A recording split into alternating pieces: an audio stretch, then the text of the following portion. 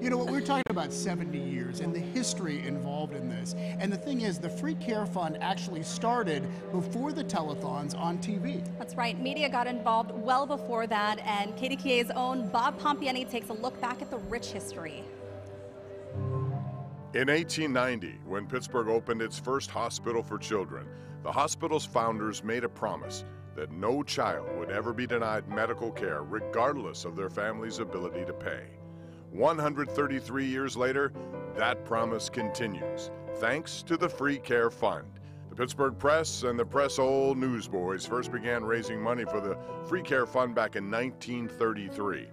Then in 1946, KDKA Radio began partnering with the press.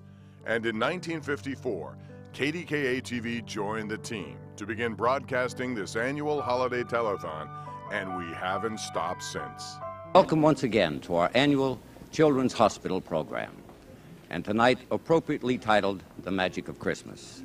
But of course, everyone knows that children are really the magic of Christmas, and that's why we are here this evening, for very special children, the children at Children's Hospital. Tis the season to be jolly.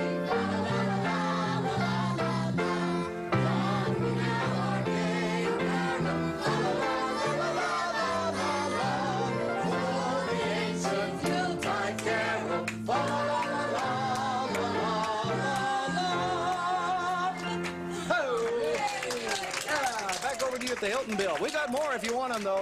Hello, everyone. I'm Patty Burns. I'm Ray Tannehill, and at least seems like just yesterday that we stood here in front of these phones, Patty. 40 years. I can't believe it. Dad's been doing this show. Yeah, I know. And here we are again asking for your help for the children. In fact, over 100 years ago, they made a commitment to this community, and that is that no child shall ever be denied medical care. And that promise is just as sacred today as it was more than a century ago. This is a very special night for all of us, and we'd like you to call. We like the money that folds, but we'll take the change tonight. So give us a call. And who's this little one here? And this is Gianna. She's here just crawling around.